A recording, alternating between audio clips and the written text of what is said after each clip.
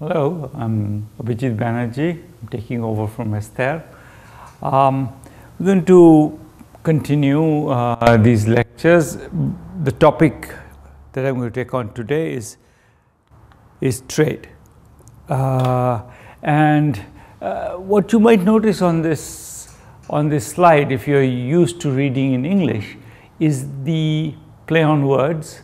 There is enormous talk about the gains from trade, and perhaps, part of the point I'm going to make is less about the pains from trade, and there's a sense in which maybe those gains are sometimes overstated, and certainly we are too inclined to forget the pains. And I think, so this is not only about the pains from trade, but it is an attempt to restore the balance that's sort of, I think, needed. There is a sense in which the world is too happy to talk about the gains without talking about the pains. Now, trade is always, in a sense, been a political issue. In fact, economics, in many ways, modern economics was invented by thinking about trade. So it's a point I'll come back to.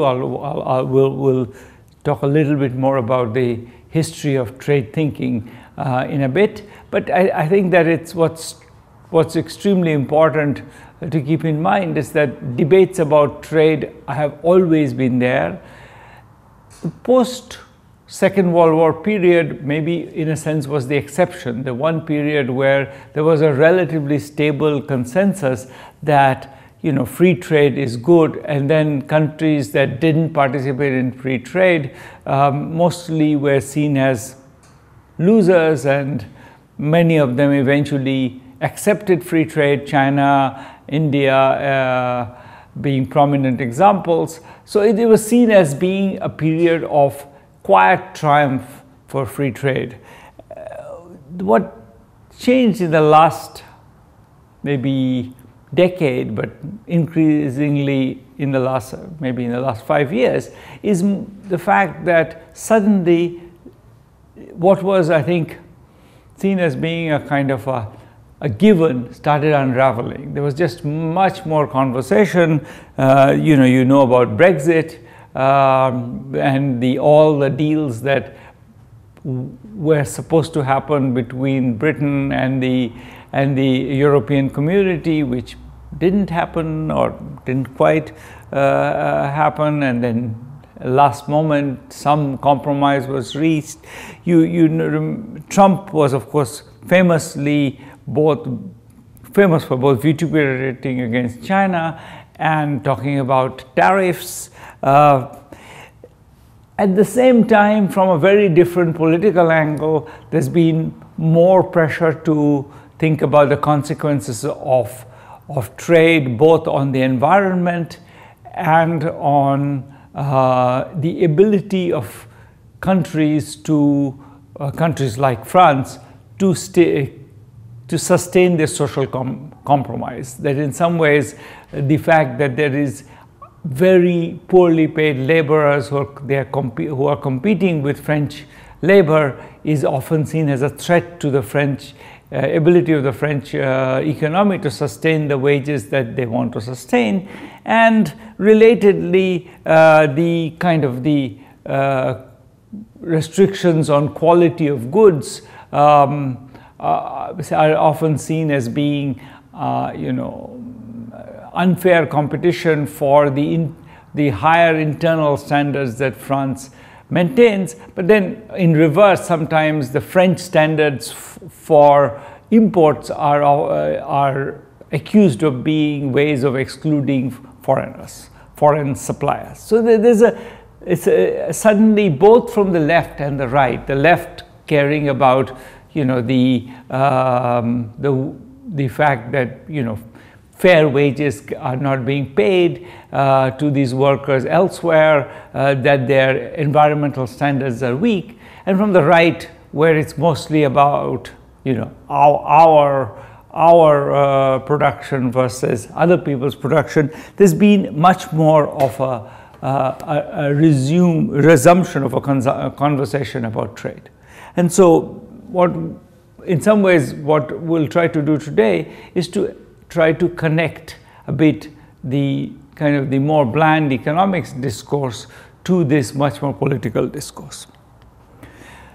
And there's a reason that's urgent, and that this slide does a good job of saying that trade is where economists and others disagree perhaps the most. So this is the same.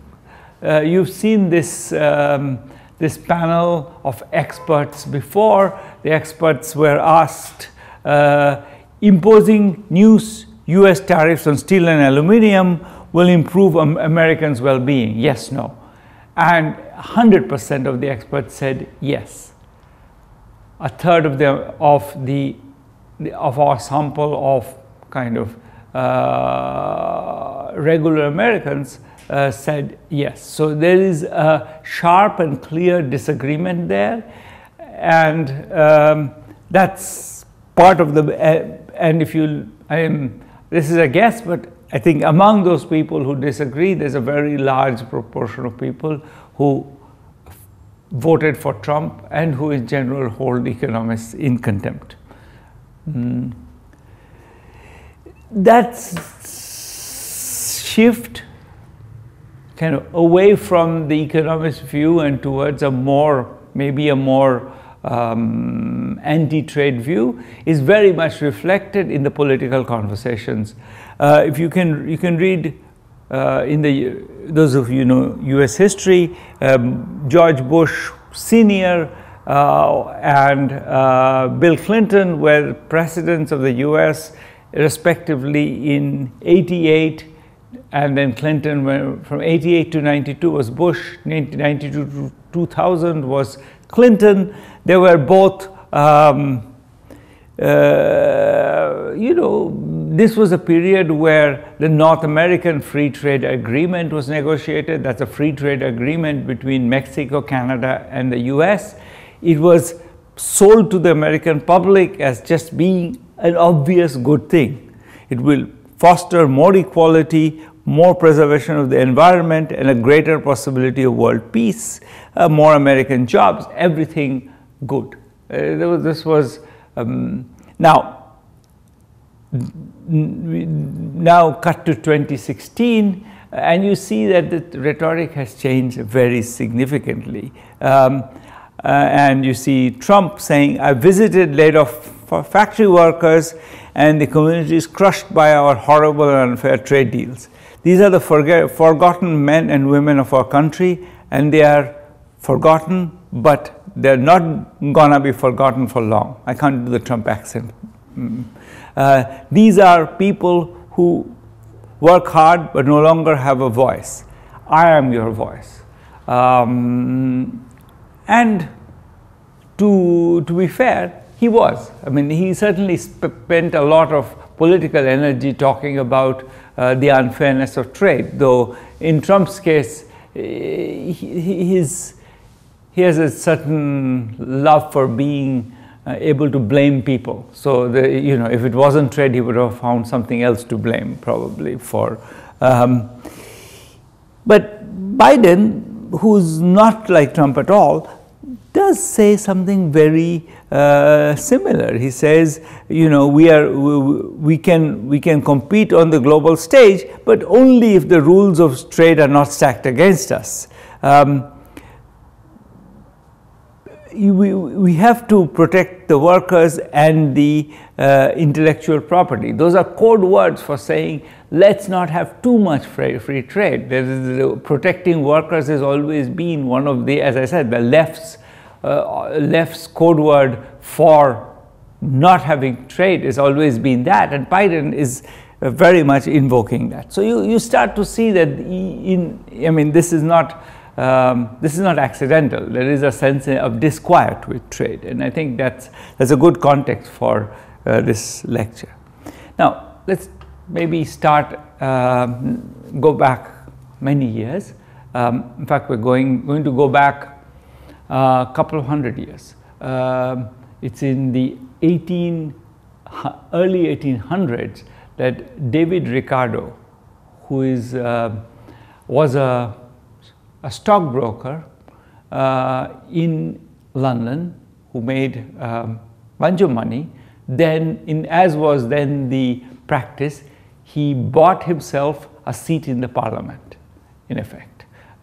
He became a member of parliament, and in his spare time, while stockbroking, making lots of money, and being a member of the parliament, he also managed to write some of the seminal texts of early economics. So this is a remarkable man by any standards, you know, sort of doing everything all at once. And he was I think the first really clear expositor of the logic of what has become the standard idea of trade theory. So he actually starts, this is the idea of comparative advantage is very much Ricardo's idea. David Ricardo comes up with this idea at the beginning of the 19th century. And his point is, you know, yes, sure, some things you are really just good at. You know, grapes don't grow in Scotland, and maybe, I don't know, the French can't brew whiskey. I think that seems less plausible, but maybe, I think they can probably. But even if France was better at everything, or China is better at everything, it can't possibly be true that China produces everything in the world. Why? Because if China produces everything in the world, Ricardo pointed out, there wouldn't be anyone to buy it. If China didn't want to import something, why would they sell something to the US? Because they would be, the money they would get from selling it to the US would be worthless. So it has to be that the market drives it to the point where China produces some things and the US produces some other things, and whatever, France produces some yet other things, and that would be true even if China was better at producing, you know, excellent, you know, Burgundy wines, which they may well be eventually. But in any case, if they could do it, they still wouldn't want to do it because they would need France to produce something to be able to sell to France. This is so his point was, therefore, Ricardo's point was that, therefore, don't worry about not having, being not as good as the Chinese. The market will find what you are better at, and it's going to be, you don't have to be absolutely better, you just have to be relatively better. In other words, if France can produce both grapes and whiskey, but France is relatively better at grapes than at whiskey, then Scotland will take whiskey. And that was, in fact, I think the example Ricardo gave was Portugal might be better than England in both producing wool and wine, but it was relatively better at wine, so England will have to produce wool. And when you do that, when you specialize, when you produce what you're really the best at, your GDP should go up, because you are now not using the same resources to produce both wool and wine. You're good at wine, you produce wine, the other country will produce the wool, and you'll trade. And that way, both of you will be producing the good you're best at, which is going to make, you know, life better for everybody. This is the idea that there must be gains from trade. So that's sort of the history of trade theory. But that idea, that logic, is impeccable. Even if it's 200 years old, it was always the idea that, you know, the market will typically drive you towards choosing what you're relatively better at, is very much something that you know, has had a very, very, very long shelf life and remains one of the most solid ideas in trade thinking. Maybe I stop here to see if there's any. Okay, I'll continue. Questions are welcome. So this is perhaps the next, after Ricardo, I would say this was the next, I think, really central insight in trade theory. And it took a long time. This is from the I'm going to say in the 1930s. So 100 years of, there were lots of people writing about it, but I think the next deep insight comes from work by our erstwhile colleague, Paul Samuelson. Paul Samuelson was a professor at MIT. He died, I'm going to say 15 years ago, but before that he would come to lunch every week, even though he was then approaching 100, and hold a conversation where he was the dominant speaker almost till the day he died. He was a very impressive man. So one of the things that they say is that now let's think about trade where, the other side of trade. Who produces the goods that, or how do the goods that are traded produced? So we sort of start by thinking of, grapes and whiskey, and maybe those things just grow wild and you just trade. But, most things are produced, and, you need labor and capital. And I think is not, there's no surprise. You would think that rich countries tend to have relatively more capital. That's what sort of makes them rich countries. And poor countries have relatively more labor relative to capital.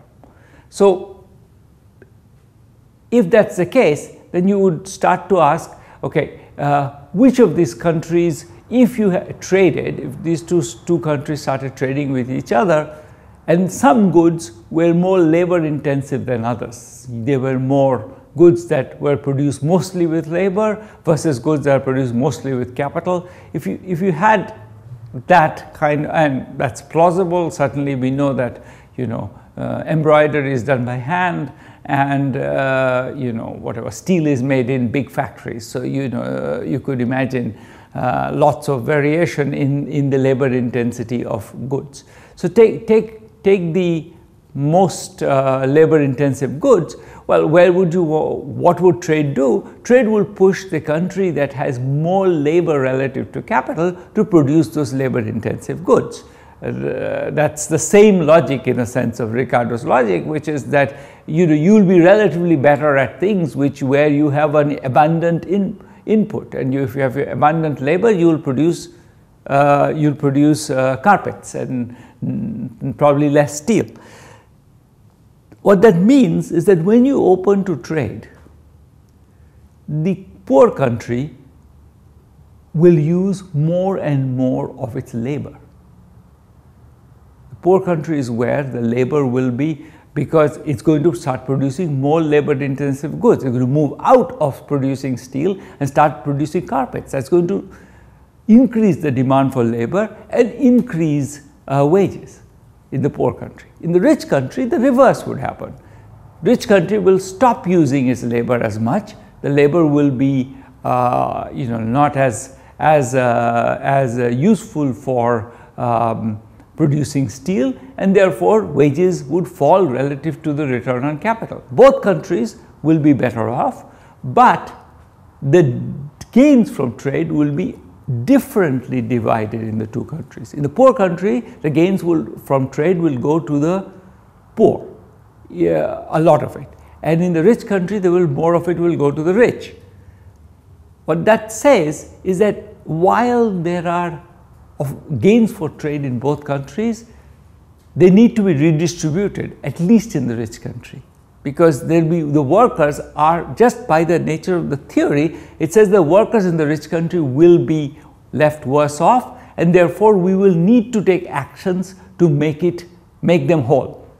That's the idea. That's one of the core ideas of trade, which is that gains are, countries gain, but only if the gains are appropriately redistributed. But then that last phrase is often forgotten in the political conversation. We sort of, when economists go and say there are gains from trade, they don't say the caveat that when they are redistributed. And that might be a place where things get more tricky, and we'll come back to that point. Maybe I again stop if I've been talking a lot. Yes, there is a question on what can you say about trade as a way to export externalities like pollution? It's an excellent question. There is trade in all kinds of, for example, countries do sell their radioactive waste and all kinds of other things that and I think there is clearly a little bit preying on desperation. Some countries are, so shipbreaking is a profession which turns out to be extremely polluting, and it's done in India and Bangladesh, and that's probably not an accident. It's probably the case that these are kinds of things that, where the regulations are weak and the workers are willing to take more risks because they have no other form of living. That's where often these things happen. So I'm not amazed by the fact that this is happening. This seems to me to be nonetheless something that people are more aware of, and there is, I think, in terms of the global trade in bads, I think that's something that I suspect should be thought of as being one particular peculiarity which has a lot to do with the enforcement of regulations in poor countries. And I think we certainly want, in those ways, if not all, in other ways, we certainly want uniform regulations so that there is no incentive to put your radioactivity in the blood of the people in some poor country. But I think that's at the level of abstraction we're talking about. That seems to be a relatively easy place to intervene to fix things.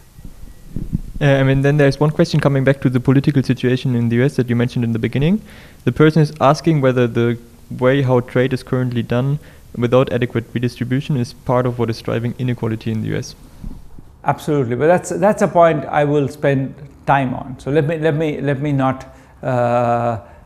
I entirely agree, but I think that I won't elaborate right now because I will have slides and evidence and all that on that. I'll come back to that.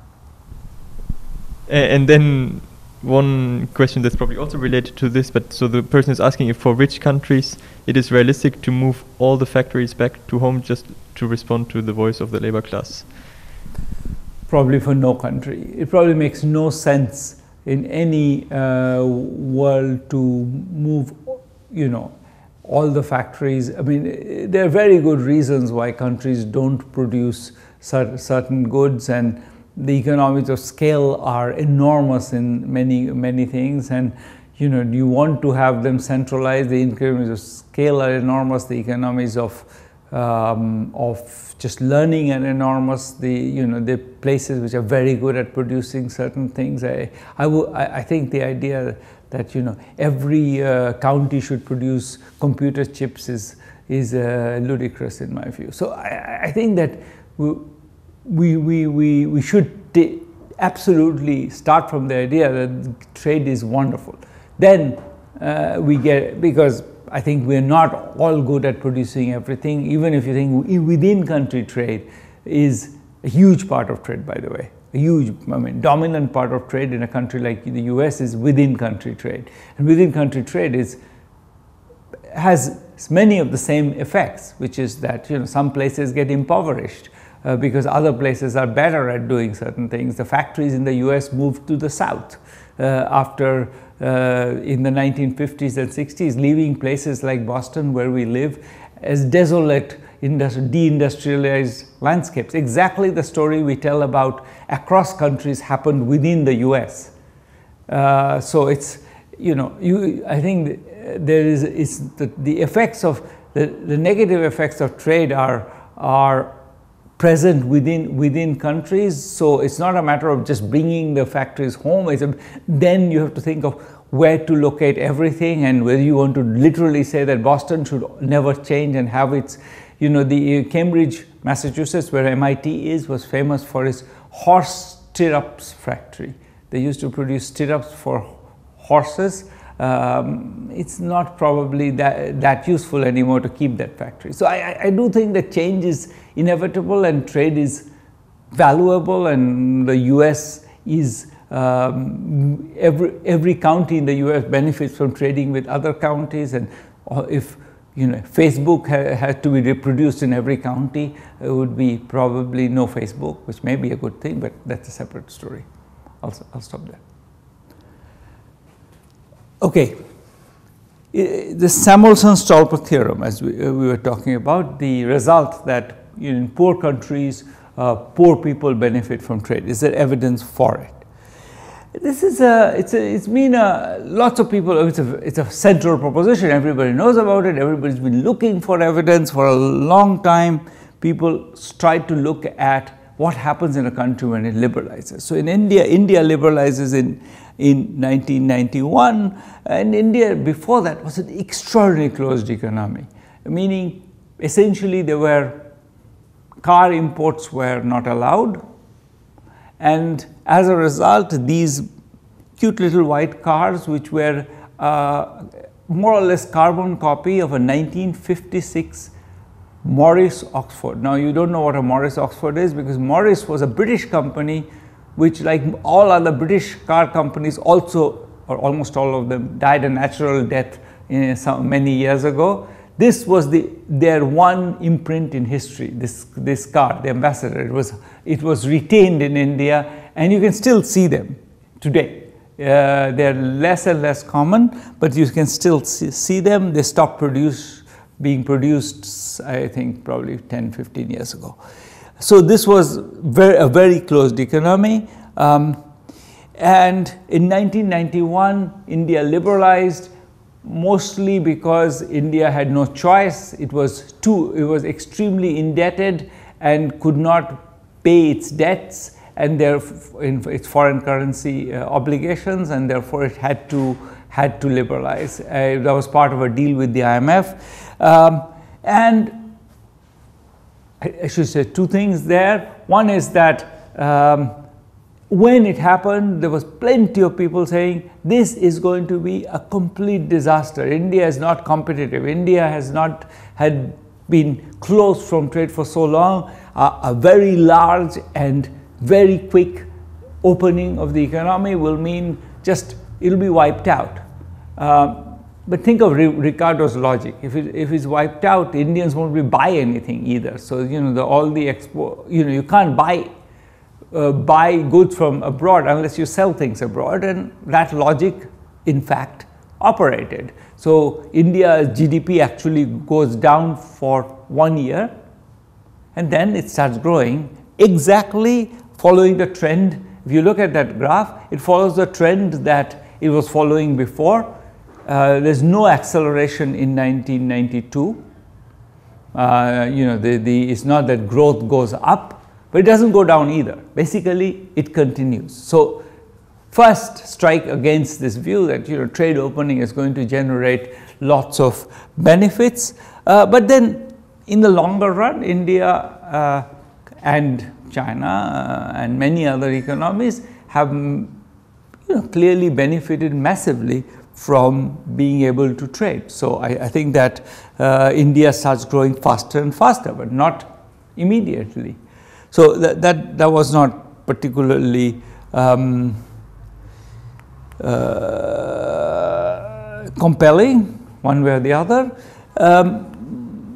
And there's a very good reason why it's not compelling. It's not just that India is particularly weird, it's that when liberalization happens, many other things change.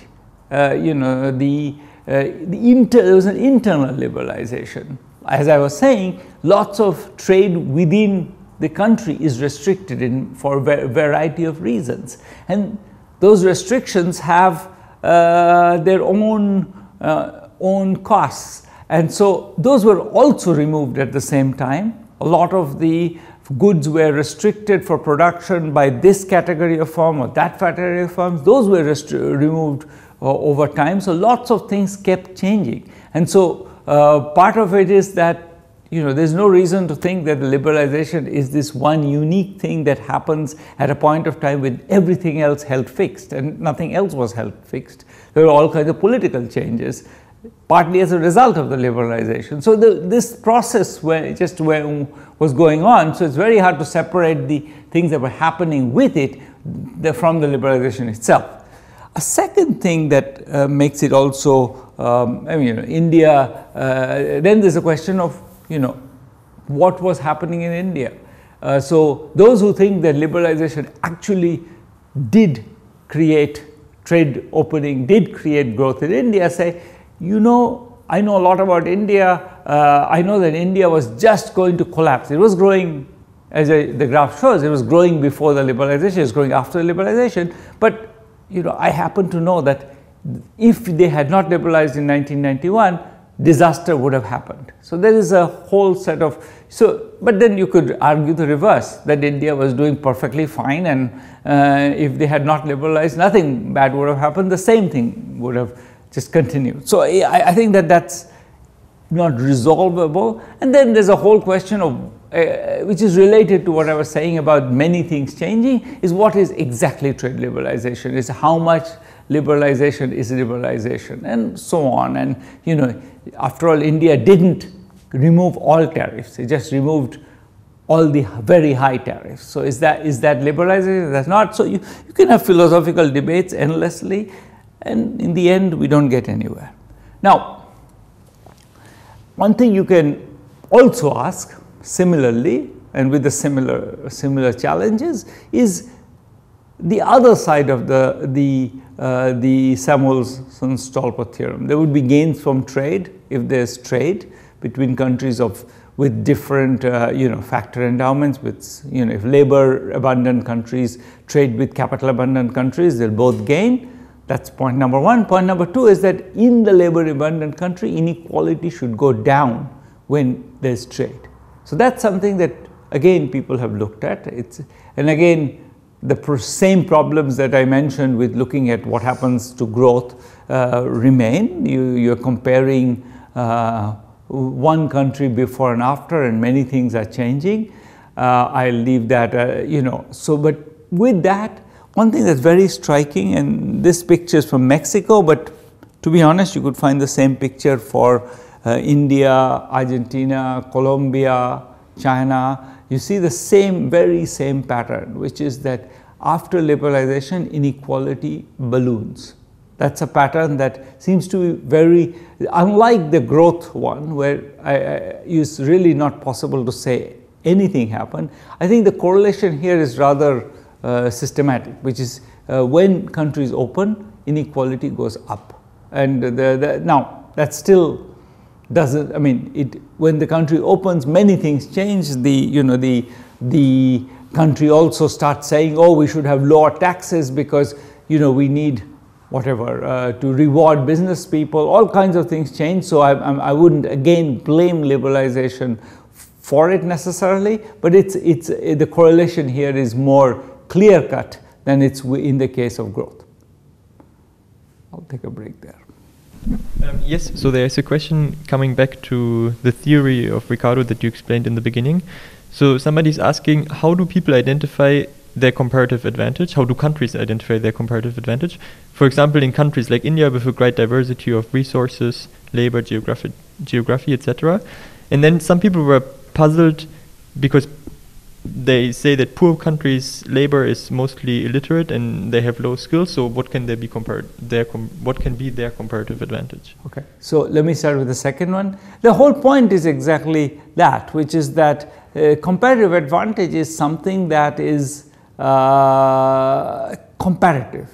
So even though most of the labor is, maybe not very well educated, I think illiterate is a little bit unfair. I think most of them are literate, but nonetheless, I think they are probably less educated than French labor, but that just means that there are things that you don't need 12 years and a back to do. There's you're making carpets. Carpets can be made even by, lots of carpets are made in India by women who have 2 or 3 years of education. So not having an education doesn't mean they don't have a skill. They learn how to use their hands beautifully. They make some of the world's most beautiful carpets, these very poorly educated women. So it's a matter of, now that gets me to the first question, which is, what Ricardo is saying is not that India goes and sets up the commission to find comparative advantage. He's saying markets will find it, because the prices of the goods will change in ways to drive those signals. The goods that are profitable will be produced, and the goods that are profitable will be the goods where the country has comparative advantage, where the resources are best used. That's what's beautiful about trade theory, is that it is not a statement about the commission for identifying comparative advantage. It's a theory about the fact that the market's inner logic drives us to pick what we are relatively good at doing. So I think that's useful clarification that I should have probably made, but I think it's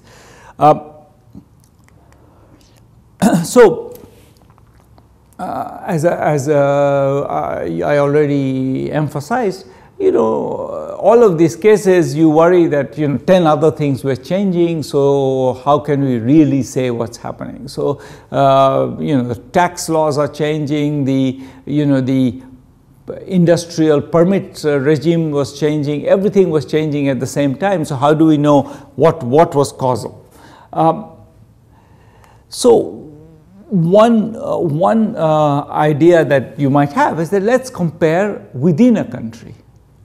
Well, we can look at whether when there's trade liberalization, is it the case that places which are benefit more from one, let's say, for which produce more capital goods, does the and places where within the country which produce more labor intensive goods, do the places that produce more labor intensive goods gain when trade opens up? So there's more trade.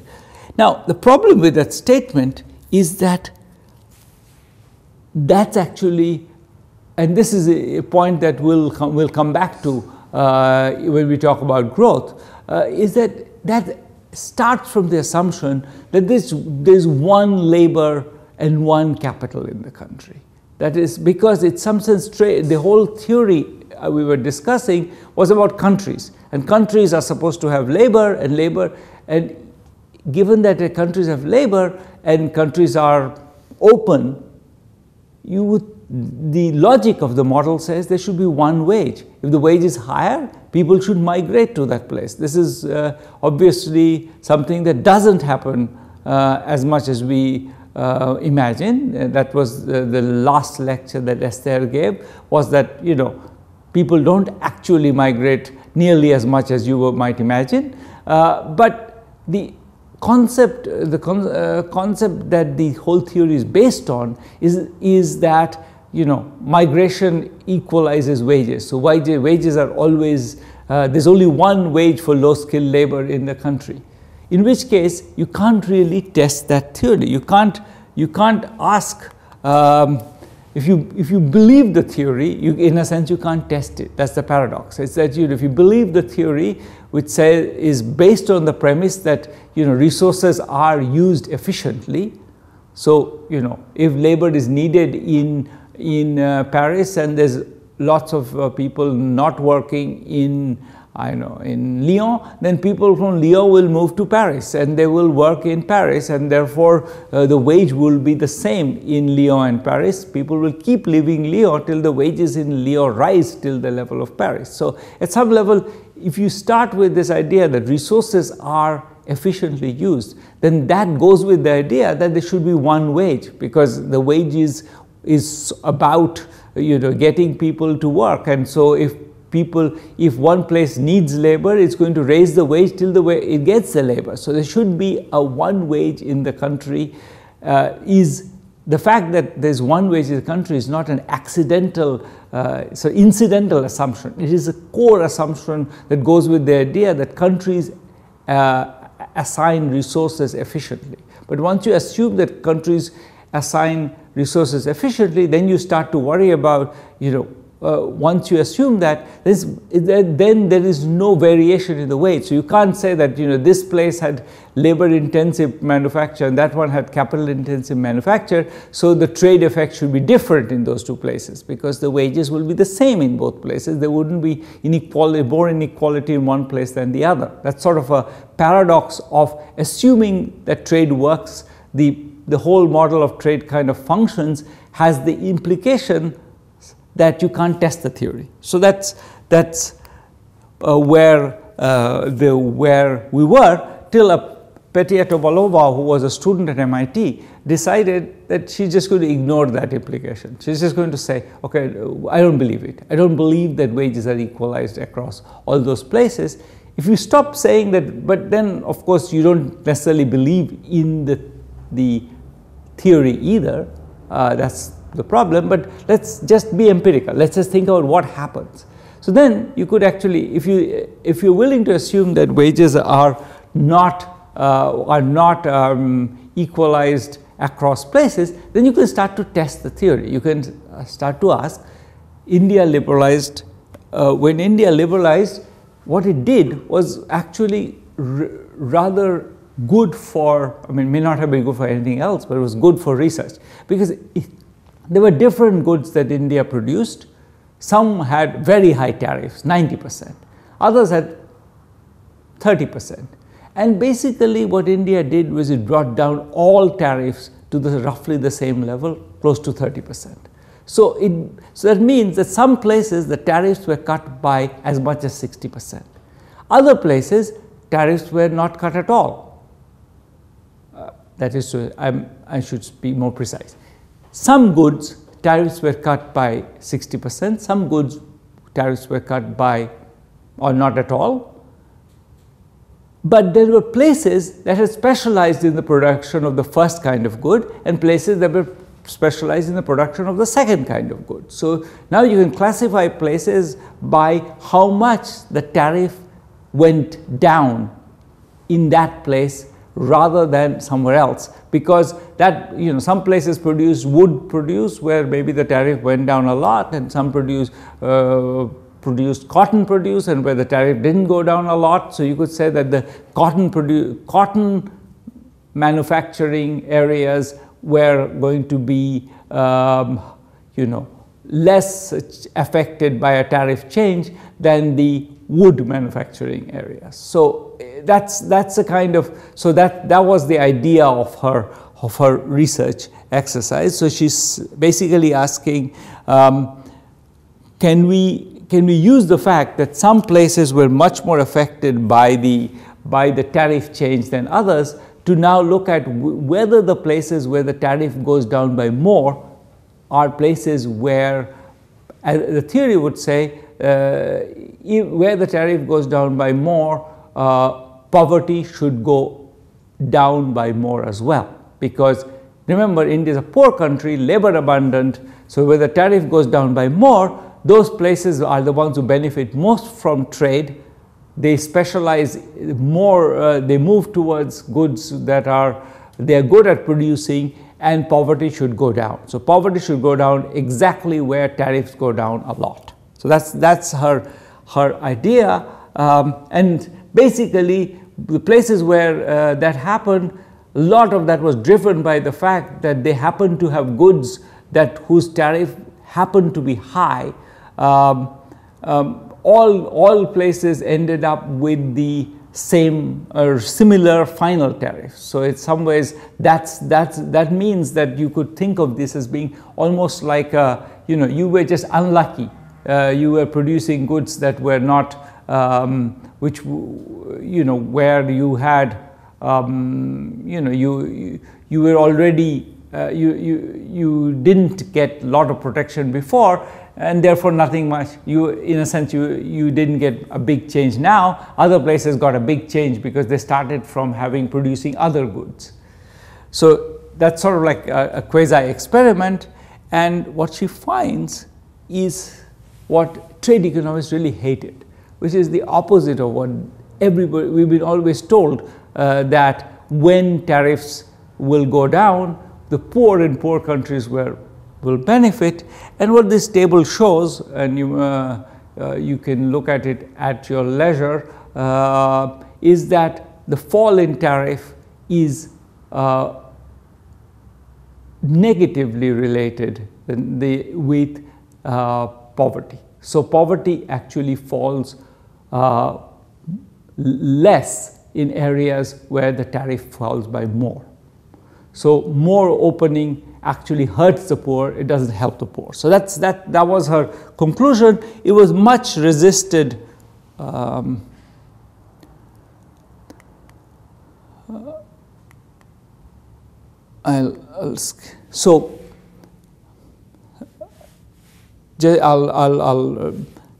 sort of come to questions after this one. So this was a paper that, in a sense, broke some taboos and opened up an entire literature. So there was this taboo of, why would you think that within country you can assume there's variation in wages. So it showed basically that there was variation in wages, that wages didn't converge within the country. That's point number one. It's sort of maybe the most important contribution was just to point out that in fact you can compare regions within the same country and learn something about changes in policy, because in fact wages don't converge. Converged wages remain variable. The second thing it did was it sort of flew in the face of what people believed, and was therefore people were very annoyed with the paper, I must say. We provide a little more graphic description of that process in the book, but it was trade economists of a particular generation were rather annoyed with this paper. It seemed to have the wrong answer, and a lot of people's reaction was, since it has a wrong answer, it must be wrong. But that turned out not to be the final reaction. And therefore, once you open up this Pandora's box, you can now do the same thing for other countries. Trade liberalizations happen in many countries. You can compare regions exactly like she does. And eventually, we'll talk about a paper where does this for the US and finds actually the same kind of surprising result. Let me take a pause and answer some questions. Yes, so there's one more question on the identification of the comparative advantage, and the person is asking, if markets do provide signals on what the comparative advantage should be, why do politicians often misinterpret it? And the person is citing the example of India, where the person is saying the capital intensive sector receives much more attention than the labor sector.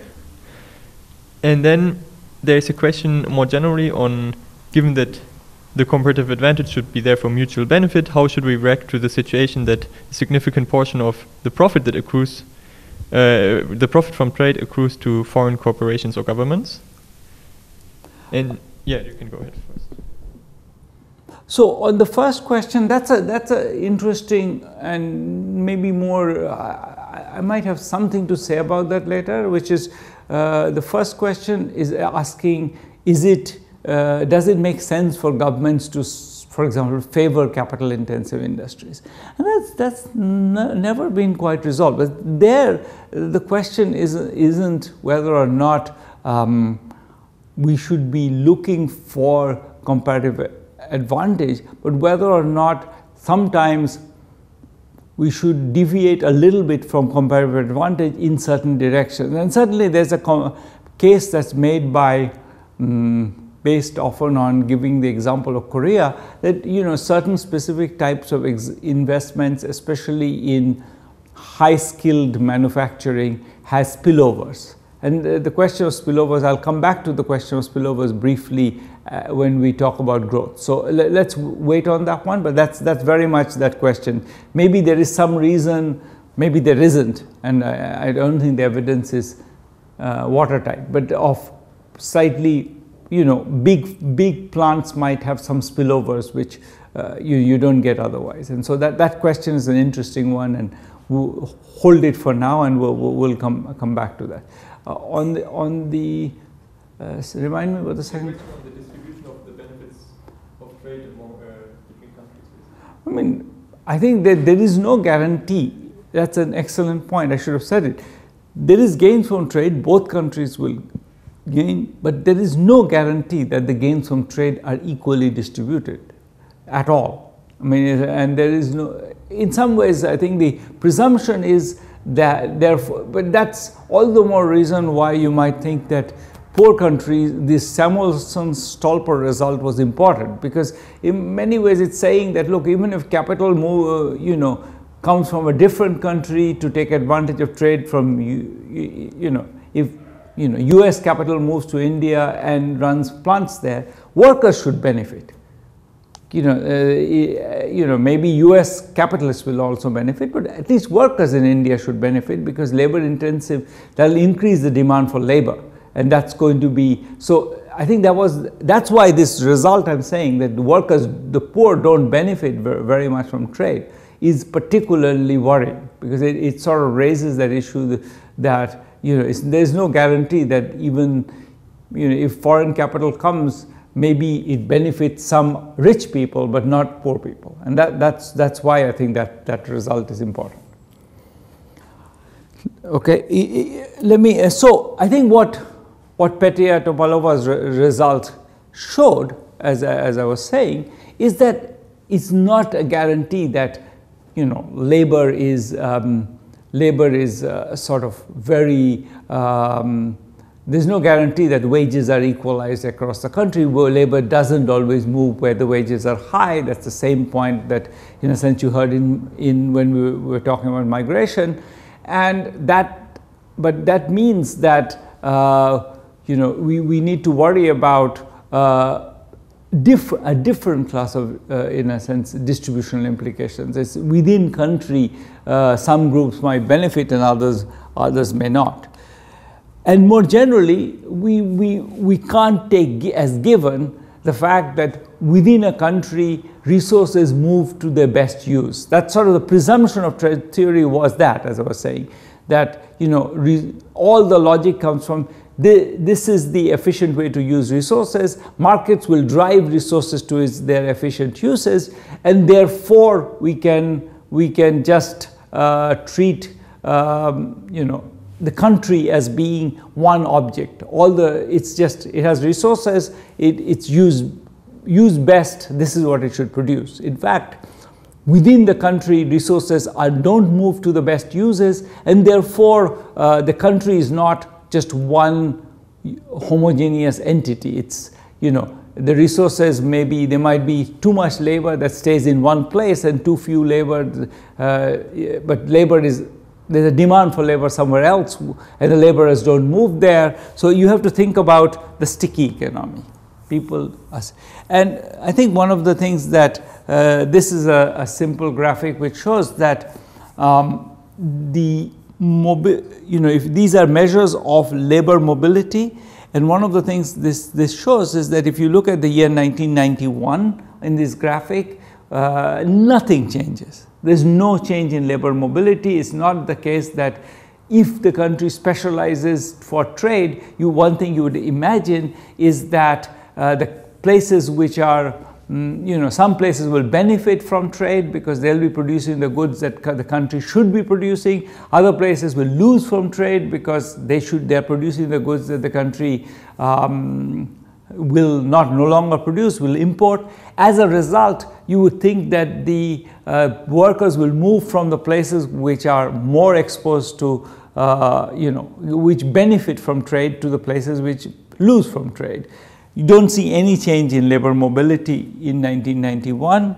In a sense, right after 91, you see a fall, if anything. This is from the Petia-Topalova paper, again asking where the tariffs fell. Is it the case that, if the tariffs fell by more and therefore we see we saw that in those places poverty fell by less? Is it the case that people exited those areas? And again, there's no correlation at all between how many people, she can't look at exit. The data only tells us in migration, but in migration into those areas, which should be less, because those are areas which lost, they were favored by tariffs, and now their tariffs were cut. So they were the places where the existing businesses were hurt more. So you would think people would be less likely to in-migrate into those areas, but she finds no evidence of that. So again, that's consistent with the view that people really didn't move as a result of these changes. They stayed where they stayed, and that sort of, again, evokes the migration thinking. Consistent with that, she looks at whether or not the labor laws and how easy it is to fire laborers varies within India. Some states are much more protective of laborers than others, just as France is more protective of laborers than the US or something.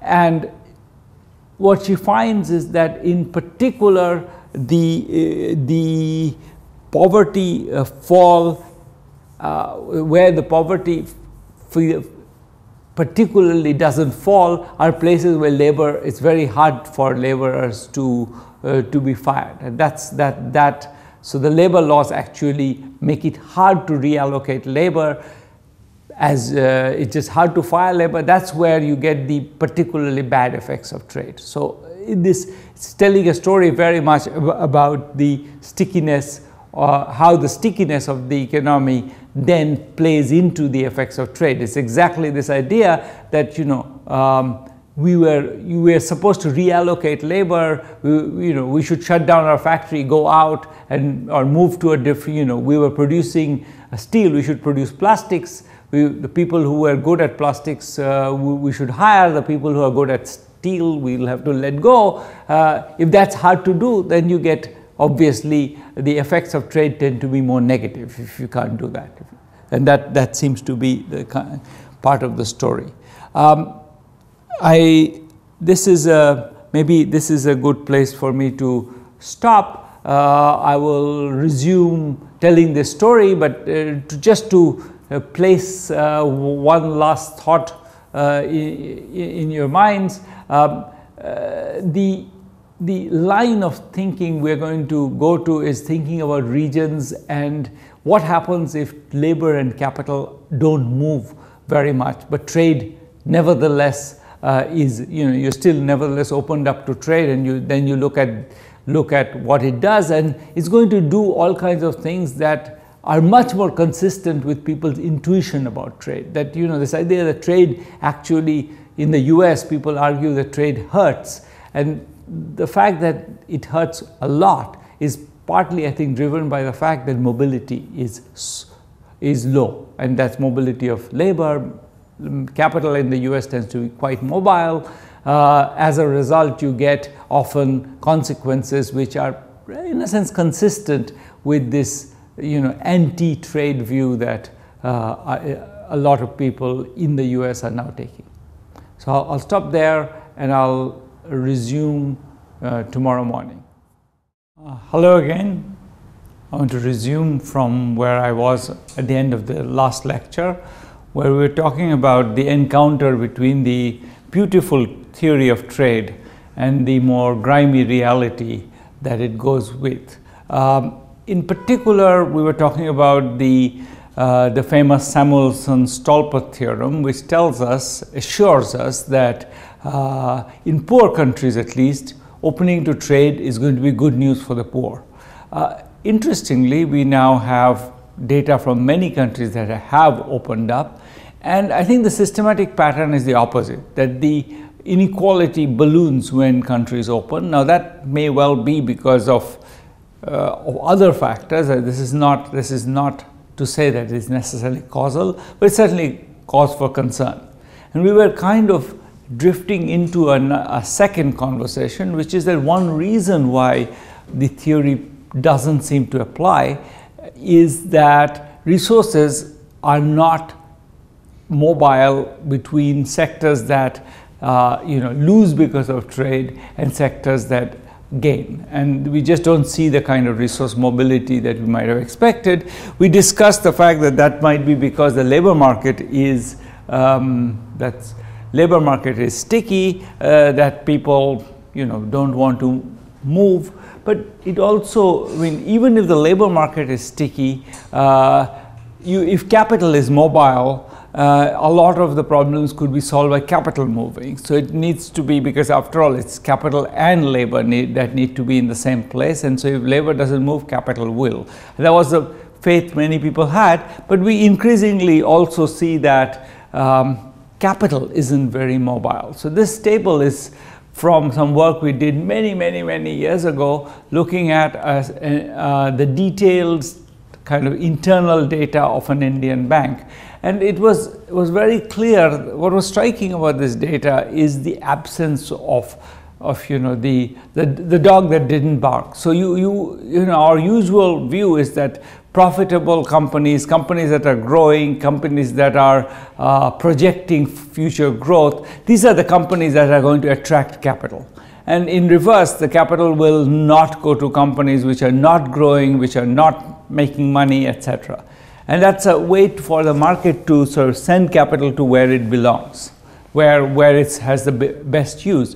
What this table shows is that if you look at the kind of companies that grew and the companies that didn't grow, or the ones that were profitable and the ones that were not, the granted limit is not raised anymore in either of them. What's a granted limit? The granted limit is banks typically give you a kind of a credit line. They say that, look, you can borrow as much as you want whenever you need it, up to a limit of X, 100 million rupees.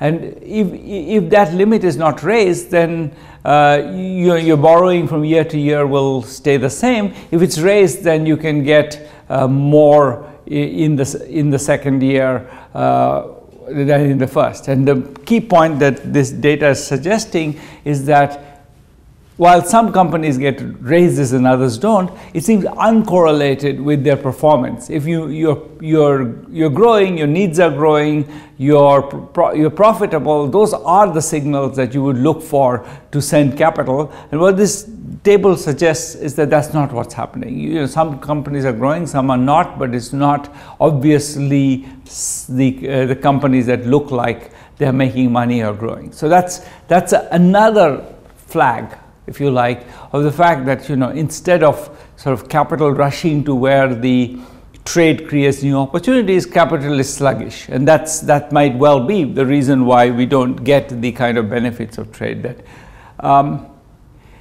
Indeed, there is even evidence that firms don't shift very much in response to trade. So you might say that even if I have the fixed amount of capital and labor, I can change my product mix. I can produce the things that I'm best at producing and dump the products that are not particularly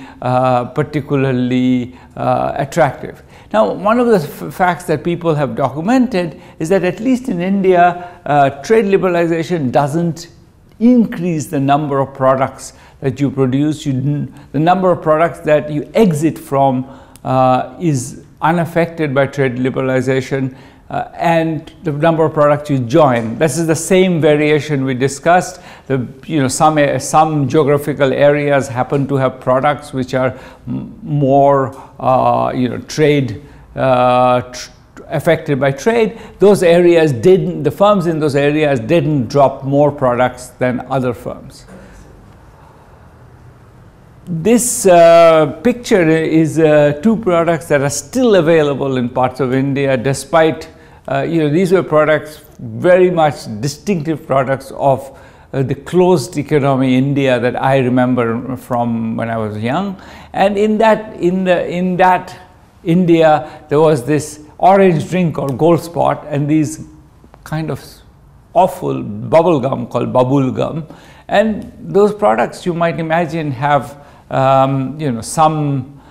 there would be some point where there's a whole diversity of such things in the world, and that they might go out of business. But all of these products have, in a sense, continued through this process of massive change in the volume of trade. So it seems it's a very much the same story, which is sluggish movement seems to be a kind of ongoing feature of the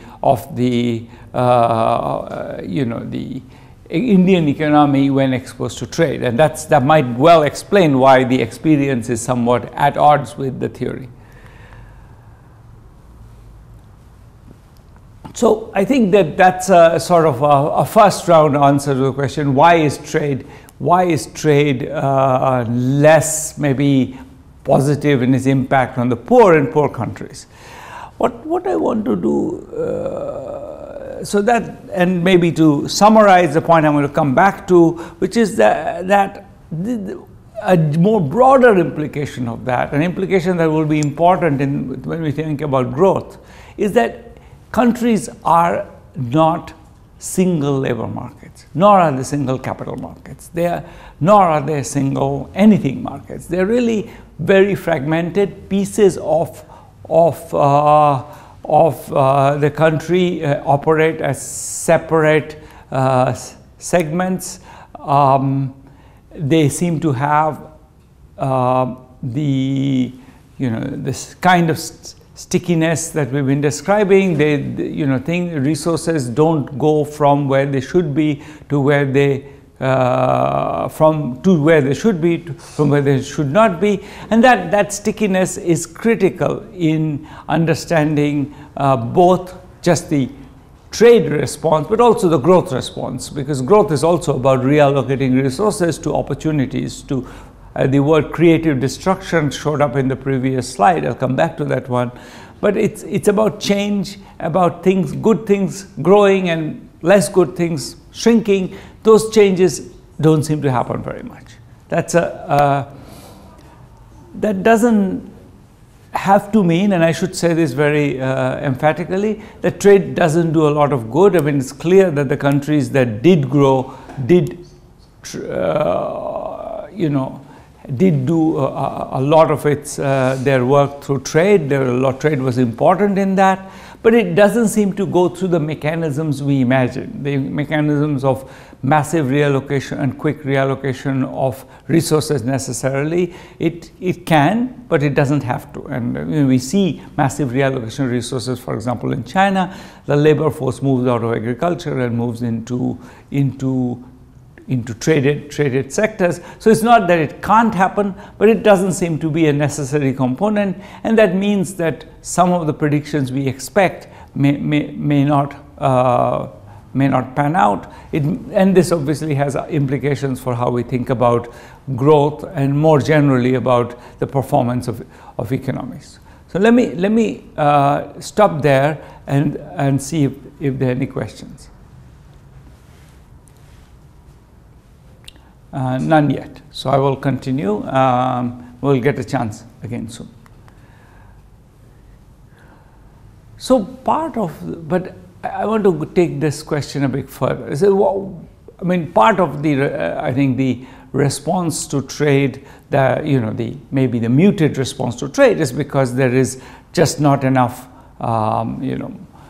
internal mobility of resources. But there's an additional problem which I think is increasingly becoming visible in the trade literature. The people in trade are becoming more aware of it. It's something that I think is intuitive, but in some ways is more recent in trade thinking. So this was a sort of the presumption of a lot of trade-based thinking about growth is that, yes, China is dominant today, but China's dominance raises China's wages. And when it raises China's wages and its land values, then lots of things will be unaffordable in China. You just won't be able to pay for them because, you know, labor is too expensive.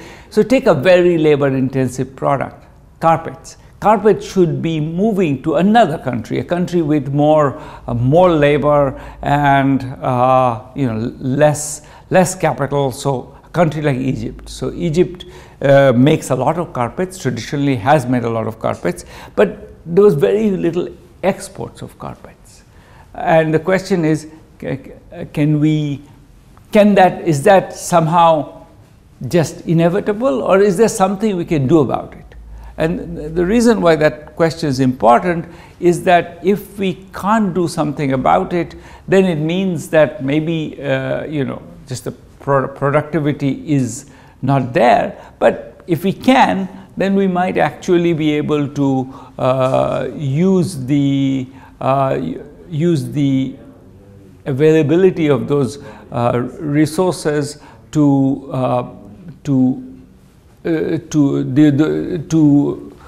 produce more products, and it's just something that we could eventually fix. There is an organization called Aid to Artisans, which took on the responsibility of exploring this. Can we get Egypt to become a major exporter in carpets? And it worked with another carpet seller, Egyptian one called Hamis Carpets, and the idea was to get orders, export orders.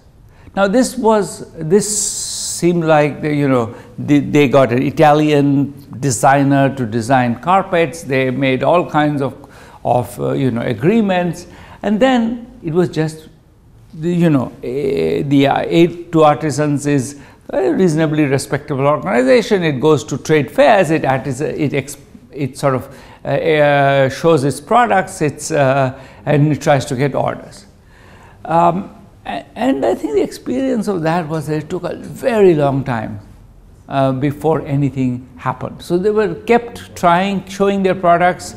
People looked at them, said thank you very much, but it took 7 attempts to get one order. It just took a long time and a lot of effort to get one order. Why was it so difficult?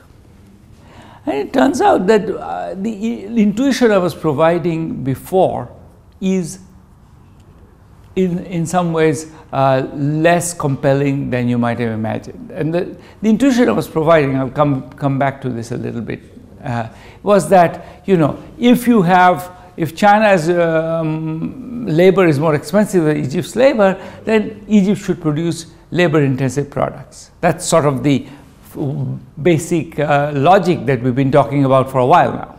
Now the problem with that logic is that even though it's true that the labor costs are lower, labor costs actually a pretty small part of the total cost of a product, even in a labor-intensive product. The reason is a total price of a product. The reason is that the buyers really care about quality. So think about a buyer in the US who buys a blue shirt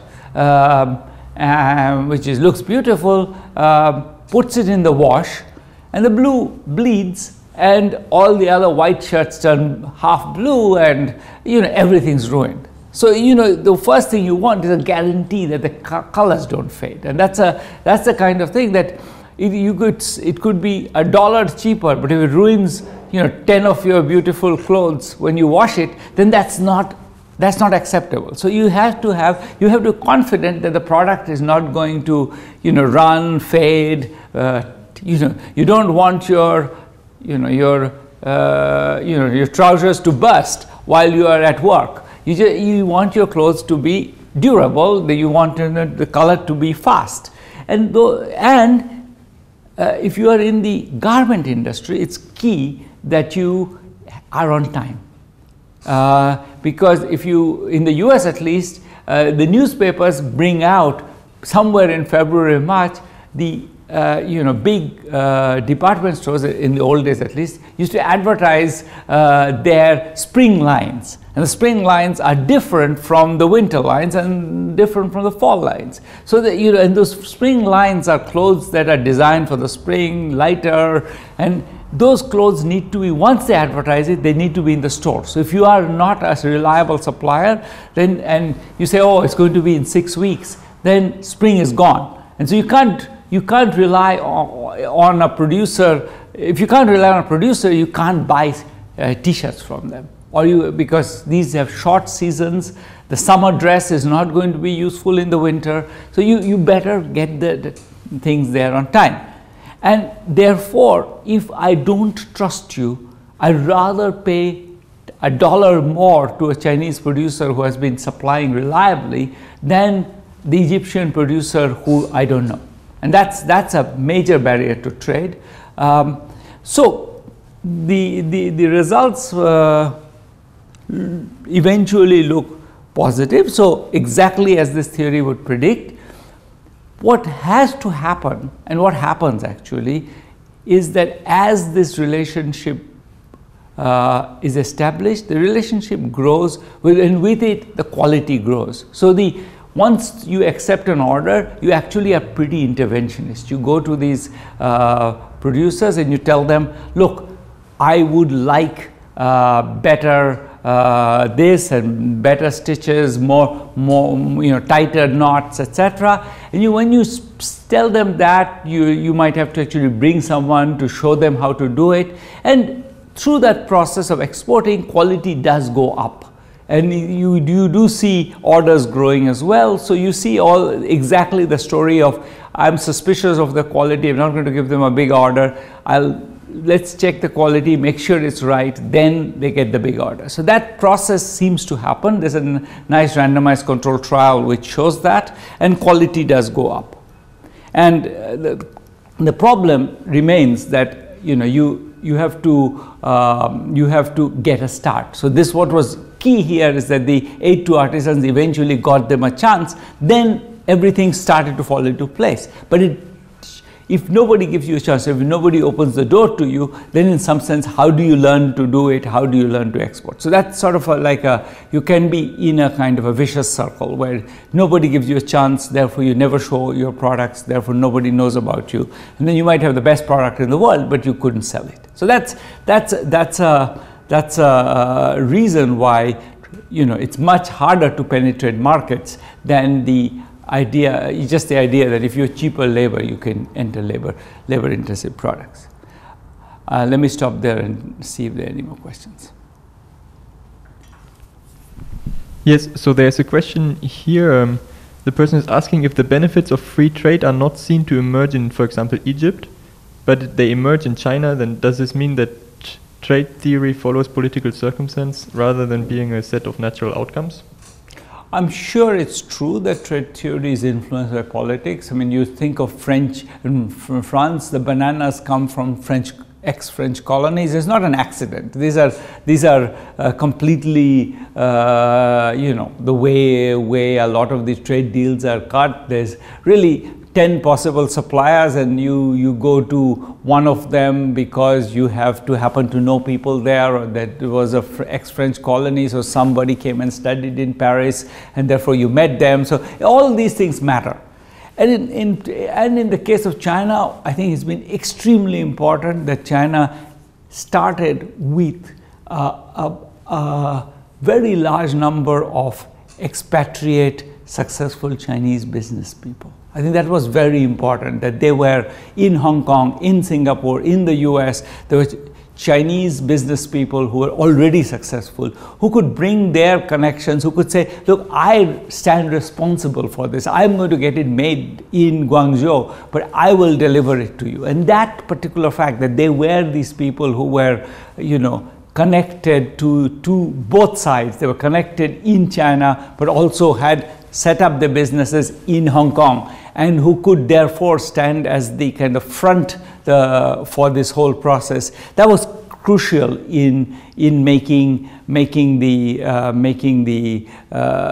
deals go through. So I think that absolutely there is history and politics involved in all of these things. Is that all of the story? Probably not. But I think it's true that China had a big advantage. It's not an accident that India is the country that got into software. There was lots of Indian software engineers working in Silicon Valley from the beginning of Silicon Valley, and that those people all brought those skills to India, brought those connections to India. They could say, look, I'll go run the company, you know me, I'll do a good job. And I think that's critical. So both history and politics, of course, play a role. And following up on this, somebody is asking how much trade flows are determined by labor costs. So the person is referring to the case of Thailand and Vietnam and Cambodia and Bangladesh in the post-China garment industry. So there are, the question isn't where, in some sense, I think that's an excellent question, but I want to clarify. So absolutely, it's true that some countries are gaining. China is going out of garments and Bangladesh and Vietnam and Cambodia are coming in. That's completely true. What is not necessarily true is that other countries which have, so it's also true that these are countries which had often entrepreneurs who were also established. They had large firms that could take advantage of these opportunities. There was a variety of other, other factors which were nothing to do with labor costs, which were also, I mean, there's also Ghana and Niger, and so it's not just that there are many countries with low labor costs. In fact, neither Bangladesh nor Vietnam are among the cheapest countries in the world. They're sort of approaching middle income countries, whereas there's a ton of countries in West Africa which do not export garments, and there's a reason for it, which is, and that's what I'm trying to suggest. One reason is that they, if they came and said, we'll do it cheaper, people won't trust them necessarily. That's the argument I'm making, at least. And then some people are wondering about the very big questions. So somebody is asking, if the financial market system is not efficiently allocating resources and firms are not innovating, does this undermine the concept of free market economics? And somebody else is asking how these trade questions make you think about planned economy versus free market economy? So I would say that, I think this is a point maybe I'll spend a little bit more time on when we talk about the same kinds of issues in the context of growth. But I think the big sort of unknown is whether or not, I mean, many of the banks in India are state-run. It's not that the state is out of that. In fact, at least in India, people make the case that public sector banks are particularly stodgy. Now, whether that's true or not, because after all, they don't necessarily, the private sector banks have niche products and they are nimble, but they deal with very specific sets of people. The public sector banks are often left holding the rest of the economy, and somebody has to finance, large scale finance, agriculture or cotton trade or something. And so it's not clear to me that it's necessarily fair, the comparison. But it's clearly the view that, the public sector the planned economy will do better in these things is prima facie not true. I mean, you see the public sector banks are, they're less nimble, less profitable, less able to enforce, repayment of loans than private sector banks. So that's not a full answer to that question, but it says that there's a deeper problem than just ownership of capital. I mean, and again, China, for a long time, China is a country where the banking sector is still mostly publicly owned, government owned. And for a while, China had terrible problems so one sector where China had real problems was in the banking sector. There was a lot of loans that had to be written off because a lot of connected people took loans from the banks and then didn't repay. So none of that's a full answer to this question, but it sort of suggests that, the question of how to run an effective financial sector is one that may transcend the private-public boundary. Okay, so I want to sort of plant a word here, which is that what we're really talking about in the context of the Egyptian firms was reputation.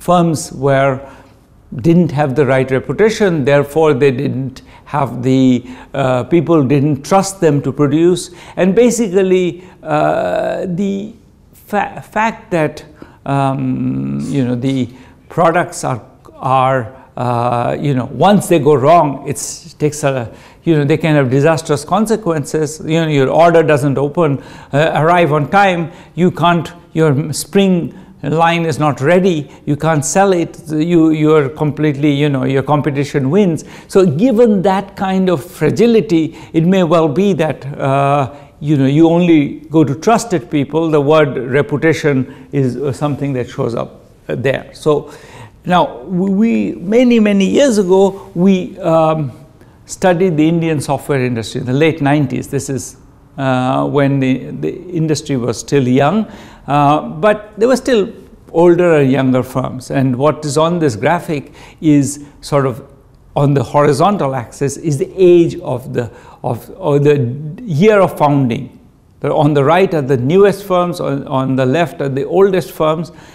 What this curve represents is the contract they get when they produce customized software. Customized software is a software that is designed for a particular firm. So a particular firm come from the US says, can you update my accounting system? That's the kind of thing that is done by customized software firms. When they ask you to update their accounting systems, you say, okay, fine, give me a contract. And the typical contract is either of one or two kinds. One is what is called a time and material contract, which is I'll just tell you how many hours it took me to do it. On the other side are what are called the fixed price or fixed cost contracts. These are contracts where I say I'll pay you $1,000 and you do it. And you can see exactly where. So the problem with software is that the contracts cover only a small part of what is about to happen. Once you start making the software, you discover, oh my God, it's more complicated than I thought. It's going to, and your client says, oh, I told you that it's more complicated than you thought. Why didn't you listen to me then? And I said, you never told me, and so on. There's lots of disagreement. The question is, who pays for the disagreement? When it turns out that it was going to cost 50% more than we estimated, who pays for it? So under a time and material contract, the buyer pays for it. The foreign buyer in this case was paying for it. In the fixed cost contracts, it's you who pay for it. You absorb all the losses. And what this graphic shows is that the younger the firm, the more it's supposed to absorb the losses. This what's on the vertical axis is the contract, whether you have a fixed cost contract or not. If you're born in 97, 100% of these firms had a fixed cost contract. If you were born 10 years before, it was closer to 50%. So it's a very much a matter of, and this is what you'd expect. You'd expect that I don't trust you. So if you screw up, it's your problem. If I trust you a lot, I'll say, okay, fine, I'll take care of the problem if there is, because I know you're a good guy and you do your best. And so if you do your best, I don't have no reason to punish you. So that's what you'd expect, and that's what we find. And indeed, as a result, the youngest firms absorb the highest proportion of the overrun, the extra costs that were generated because the originally planned contract wasn't quite the right one. When that happens, the older firms, they don't pay for all of it, and they shouldn't probably, because a lot of this comes from the buyer's fault. But whether whose fault it is doesn't matter when you're a very young firm. You pay all of it. You just basically absorb losses for a long time, and through the process of absorbing losses, you establish that you are actually a reliable person, because once you delivered a good contract, a good outcome to a firm, it says, okay, fine, these guys are reliable. Next time I'll give them a time and material contract. And that's indeed what we find. So that's all. That's to say that, you know, even in software, which happens to be one of these industries where, you know, you could start it with in a garage with famously with 2 laptops. Even in an industry like that, there is an entry cost. You can't just start, and because you have the lowest cost, you can't become a good producer. The reason why you can't do that is because you have to still establish your name, and establishing your name means losing money for a while, and that's what all these firms do. And that's a general, that's sort of a general point, is that, you know, we notice in the world that you know, lots of clustering, lots of, you know, certain kinds of garments are produced in parts of northern Italy, or in one town in India called Tirupur, or in Dhaka in Bangladesh, and that's also partly because of this reputation. It's because it's you know, these, well, once you go there, you find out not just that, you know, this firm, once one firm becomes well known, you can sort of say, okay, well, but they are, if they can do it, maybe the one next door can as well, and you investigate them. So you see spreading within localities, and that's also because, you know, certain places then acquire sort of, you know, there's the toy capital of China, where a huge proportion of the world's toys are made. This is the kind of thing that happens because, you know, the information is such a valuable part of your capital. You know, when you have information about me, you trust me, but you might also therefore start trusting my neighbor, my friend, my cousin, etc. So you get a lot of network-based spreading, and that's one of the reasons why if you're a random country that doesn't have a network right now, it's that much harder. If you are Sierra Leone and you want to enter the garment production, you are competing against somebody's established reputation, somebody who has already a name for themselves, and you're competing against that. The last observation I want to make is that this is probably one reason why the inequality effects are the way they are. The reason why inequality goes up with trade is that it's not everybody who can take advantage of trade. It's the people who can build a reputation. So in India, for example, or in Mexico, it was often the skill premium went up. The earnings of the people who had a good education went up. That's probably not accidental. They were the ones who went to the good schools, who either went to the US to work in the software industry, or their cousins worked in the software industry, or their friends from university worked in the software industry in the US. And that means that those people who had better education, benefited a lot more from trade. And that's one of the reasons why inequality goes up, is that you need to be a bit, you know, connected to the world. Maybe you need to speak English, you need to be you know, slick in the way you make your PowerPoint presentations, etc. Those skills you learn in a particular educational context, and those help you penetrating this reputation barrier. So all of these facts are sort of small clues to what's going on. I wouldn't claim that I've demonstrated that this is what the big problem is, but it makes me think that when you put them together, you start to see a pattern that, you know, this is maybe a story that explains why the usual narrative of trade isn't quite right. Which then brings us to I think the hard question, the sort of the worrying question, which is, you know, the promise of trade is that we will sort of have a ladder. We'll have China going first, then Bangladesh, then Sierra Leone, etc. And there is some evidence of that. You know, Bangladesh is taking a little bit of China's place in the ladder, so it's not entirely false. On the other hand, we need to worry that maybe it's happening very slowly. And the reason you might worry about that is that if you think that the case I made, that reputation is critical, which means then, you know, unless I trust you it's always going to be hard to get me to switch away from you. And so your costs have to go up a lot before I get out of buying from China. It's your cost, even if your cost was 20% higher, maybe I'll still take it because it's just so much more comfort. It's reliable. I know them. I know that they can deliver, etc. So that's accentuated by the fact that a huge part of the price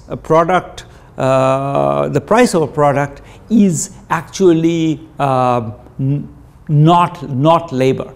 And in particular, for example, most countries in the West have compliance requirements. You have to be certified that you have not used this kind of input that's banned and that kind of input that's dangerous, for all good reasons. I mean, you know, I'm not arguing against those. But those things need to be, so many products, for example, there are companies in Germany who will basically, all they'll do is they will buy a product from some country, from Vietnam, and then check that that product is actually what it claims to be and certify it. And certification often is as much of the cost of the product as labor. So, you know, even though labor seems to be, you know, you're making a labor intensive product, you pay so little to labor that in a sense labor costs are actually a very small part of the price of a product.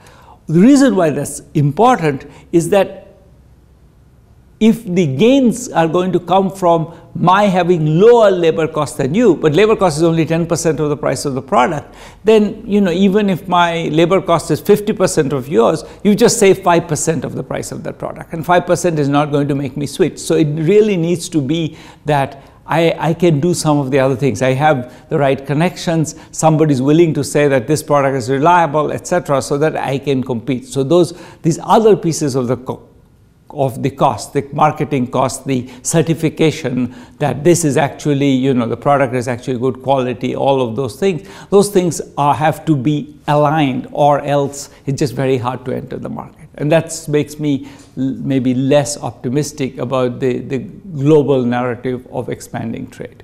I'm going to take some questions now and then come back to the question of, you know, what does this mean, for example, for a big, big economy like the US?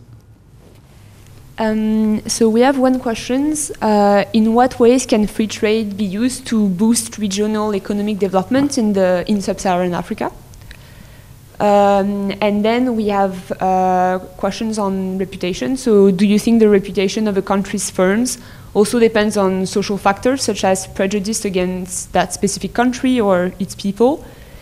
And one person is asking, so it appears that sociological phenomena, so reputation, trust, clustering, connections, as you mentioned, have a big impact on trade, and how can this be factored into models of trade or defining trade policy? So on the regional, I mean, I think that there is a lot of attempts to do that, meaning, you know, you try to get South-South trade in general, and so this has been an idea that's been around for a long time, and there is a fair amount of South-South trade, let's say between India and Bangladesh, there is a fair amount of trade, but I would say that in general in sub-Saharan Africa, partly, I mean, many of these countries till recently were just very poorly connected. You would have to fly from one place in West Africa to another. You often had to fly to, you know, to Addis or to Paris and then fly back to that place. So there were just poor connections. So I think establishing connectivity is important, and probably it's also the case that these countries are fairly similar. And that's part of the problem, is that very similar countries trade less than more diverse countries. So I think both of those are, I mean, that's controlling for many things. So I mean, Europe, within Europe, there's a lot of trade within Europe, but Europe is also extraordinarily well connected. So, you know, it's easy to send something from Germany to France. So I think that establishing connections is going to be a big part of that. On the reputation questions, yes, I think that, you know, I think that these are going to be, the social factors are important. I suspect that countries do make an effort to manage their collective reputation. So countries do worry about the fact that, you know, their image is important. I think India right now must be worrying that, you know, this sort of vaccine disaster is going to undermine their ability to sell, you know, non-vaccine things, because, you know, people don't somehow, the general confidence in the country might be undermined. So I think these are all real concerns. And I think that that's sort of what this attempt in this randomized control trial of trying to sell carpets to Egypt was trying to do, was to undo the basic prejudice that Egypt is not a country that produces carpets. So there was an attempt to make that more, you know, make it sort of more fluid by sort of these intervening NGOs, where basically they were trying to do is say, look, we'll take our word for it, they're good at it. And so it takes a lot of effort, but I think that's maybe the only way that plus, you know, maybe some entrepreneurs. I mean, one thing that's happening interesting in Africa is some amount of Chinese investment is happening. Some of it is happening in infrastructure, and there's a Belt and Road connection there. But I think there is also a fair amount of investment. I've seen Chinese factories in Liberia, and I think those factories are actually employing local labor to produce products. So I do think that maybe there will be entrepreneurs who will be willing to put their name on it and say, look, you know, our product is good, you know, our product is good, and now we're going to produce it in Africa. That's maybe one way it's going to happen. And then Liberian entrepreneurs hopefully will imitate that and use the same, you know, the spillovers from that. Once people are convinced that Liberia can produce, I don't know, toys, then maybe other Liberian entrepreneurs will also jump in. That's the hopeful scenario. Okay, my last 15 minutes, let me talk about the US. So, I mean, this graph was already up once, and but I want to emphasize that. I mean, the US has lost market share to China. This is sort of a very clear fact. Now, this is two facts really. One is that world trade has grown, and the other is that China has grown much faster than world trade. So both of those things have happened. US has lost about 40% of its market share, and China now is bigger in world trade than the US ever was. So it's really a major reversal. And one of the consequences of that is that manufacturing in the US has shrunk. 600,000 jobs is the number people give. It's not, this doesn't mean that all jobs have disappeared. Of course, these people, US unemployment rates are historically low in recent years, partly because there are actually lots of jobs not in not in manufacturing but in other sectors, partly because maybe less encouragingly US labor force participation has been dropping. People are walking out of the labor force. Now, one thing that is sort of, we can go back to the Samuelson-Stolper theorem and say that what should this imply for a country like the US? And there the prediction is again that again relatively straightforward. US is a country where labor is relatively scarce and capital is relatively abundant and skills are relatively abundant. So low skilled labor should lose. So that's the prediction, and the question is more, to what extent does it happen? And again, the strategy for looking at it, the way we want to, so if you just look at places there where firms shut down and say, well, this is a result of China, that probably doesn't give you something very reliable, because you don't know how do I know what would have happened if China hadn't happened? But you could look at basically areas that produce products that China is specialized in, and compare them to places that which produce products where China, even at the beginning, really never was very big, and so you can look at the rise of China as a shock to places that were producing products that were particularly, China was particularly specialized in, are going to be hurt more than the other places. So and you can see that there's variation in that. You can see that the colors vary by what are areas where the Chinese product mix is particularly salient. Those are the dark areas, or places where they are less salient are lighter colors. So it's very much sort of the kind. You can see that there are lots of variation. Some places really got hurt by China. Other places quite near them were much less affected. So you could actually compare them and see what happens in those places, and that's what Otto, Dorn, and Hansen do. This is exactly like the Topalova strategy, and what they find is that when you have places that were more exposed to Chinese exports lose manufacturing employment. So it's sort of what you'd expect in a sense, but the magnitudes are large.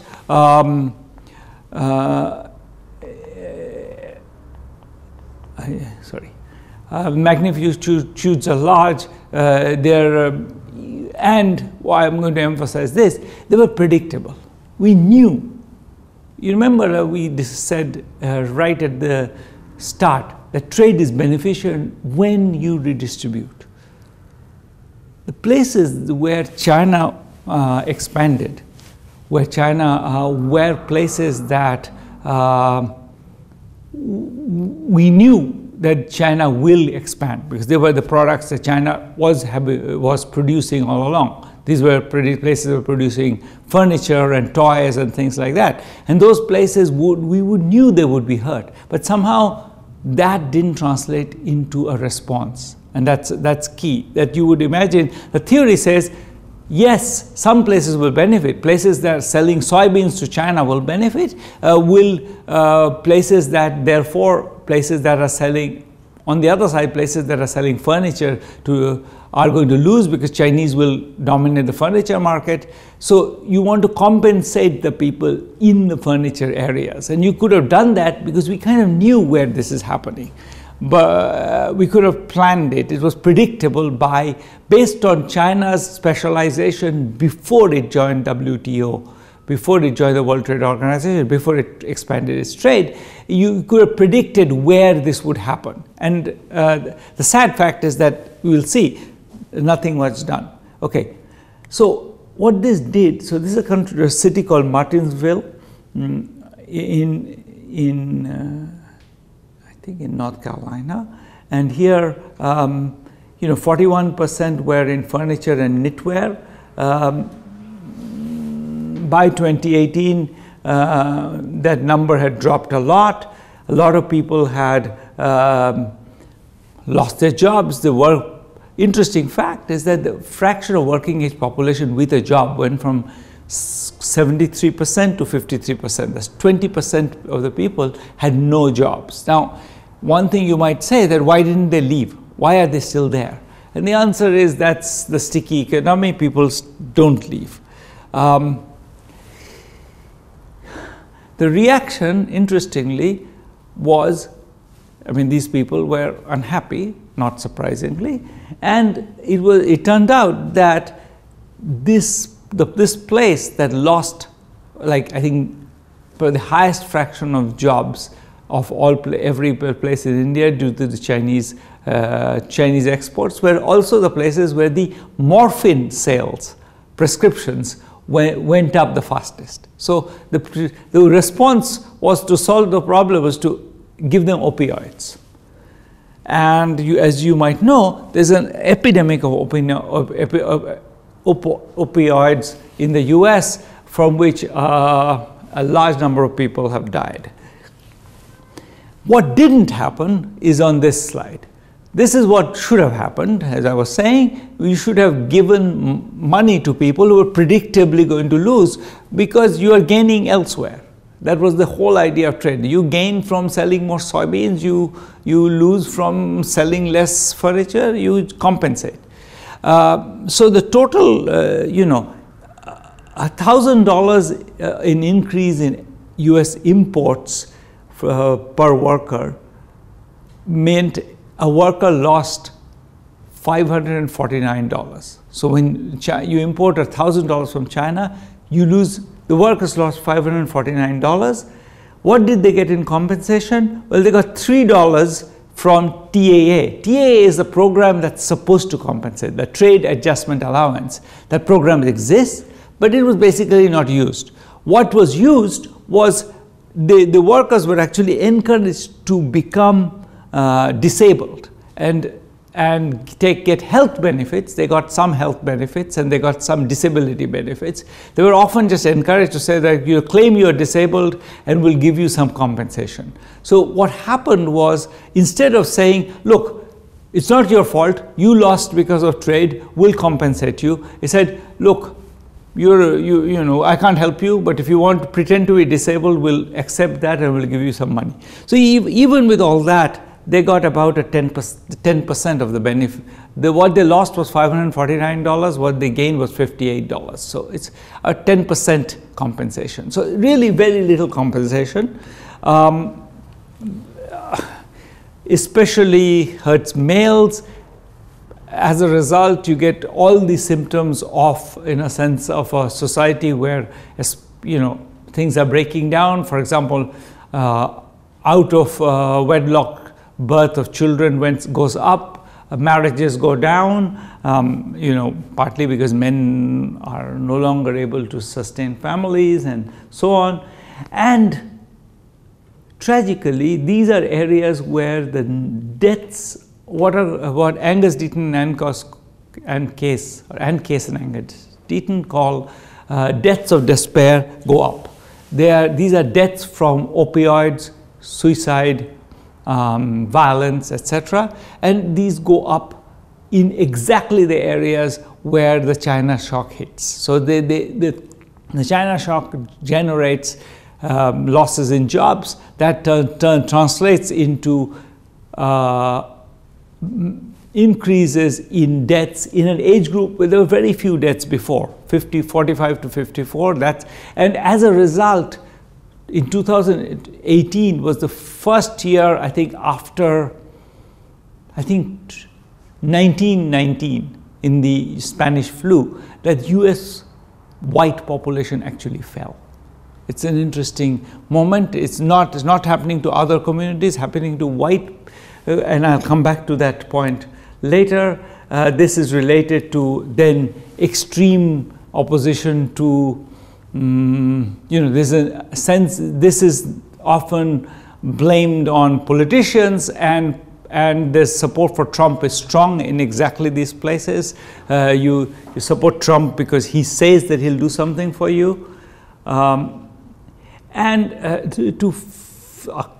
going to say this quickly because it's sort of maybe complicated to explain, and it's not clear that the gains overall, given the political consequences, were enormous. And the reason they're not enormous, so our colleague Arno Costino with Anders Rodriguez-Clare has tried to estimate how much US gains from trade, and the reason why that's the US is unlikely to gain a lot from trade is US is a huge economy, so it can produce everything, and it does produce everything. So the overall gains from trade in the US are pretty limited, as against, for example, in Belgium, where 30% of the economy is traded, and if they stop trading, they would really lose. So the US is a large economy, it can afford to be relatively closed, and so the gains from trade are, they estimate they're somewhere between 1% and 4% of GDP. So not enormous gains from trade, and as a result, the trade-offs that the US took, the amount of inequality it generated, don't necessarily look like an obvious win. And that's not to say that we should not have trade. trade is extraordinarily beneficial to many countries, but I think it's very important to be mindful of the fact that, you know, this was not that all boats were lifted very fast. It was a setting where, in fact, many of the boats didn't get kind of got submerged in this process. It was not that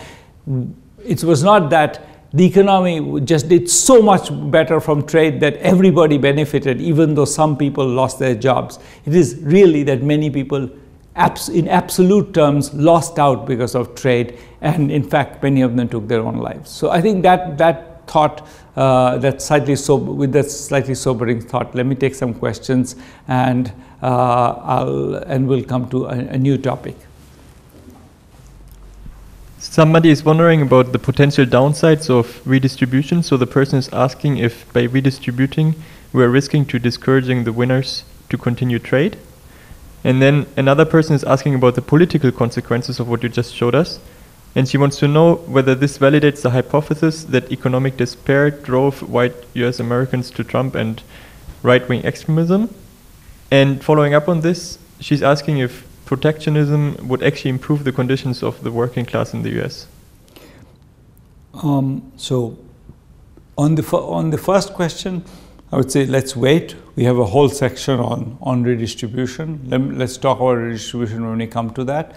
On the second question, yes, I think you can predict Trump vote shares by China shock, the same shock we were looking at, the shock on, you know, which areas were more exposed to China trade, which could be predicted to be exposed to China trade. So absolutely, it drove them to Trump towards right-wing extremism. Would it be solved by protectionism? Not obvious, because it's what would happen, especially if there's countervailing tariffs, is a lot of the, I mean, the Chinese threatened if the US were to intervene, they would not buy agricultural products from the US. So a lot of farmers would be the next set of victims. It's not clear to me that that battle is the right one to win. It seems much more natural to compensate losers than to try to win it by protecting. I'll stop there. Thank you.